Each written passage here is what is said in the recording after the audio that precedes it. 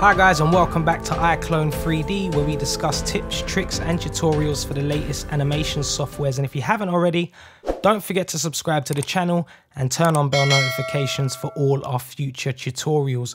You can also follow me on Instagram at iClone 3D, and you can also get in touch for any requests, any work opportunities, or just for a friendly chat. If you'd like to donate to the channel, you can use my PayPal email below, and any donations are greatly appreciated.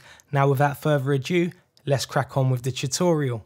So today I'm just doing another quick tutorial about how to put plugins into iClone. I've already done a tutorial on this, but I realized a bit too late that the screen was cropped out, so some people couldn't actually see what I was doing. So I just wanted to do it again very quickly. So all you do is head over to your folder here. This will open your file explorer, and then you just want to go down to your local disk C drive, click on that, and this is how you're going to find exactly where to put the plugin. So again, we go onto our local disk drive, that's the C drive on our computer. Then we're going to go to program files. In program files, we're going to look for Reillusion.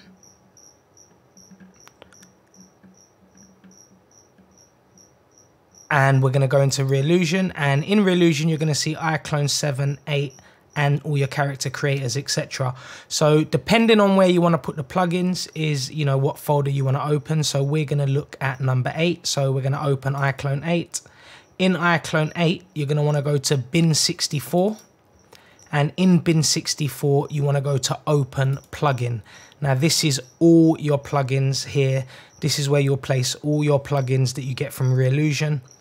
When you download them, you just drag and drop them into this folder right in front of you, and we go through the route that I just showed you how to get there, and that's exactly what you want to do, guys. As you can see here, I've got all my plugins. I've got BB Cam Control, the Lighting Wizard, Prop Controller, building blocks, etc. You can see this is all my plugins, and when you drag and drop them inside this folder here, you just want to go back into iClone. You're going to want to close it down and reopen it.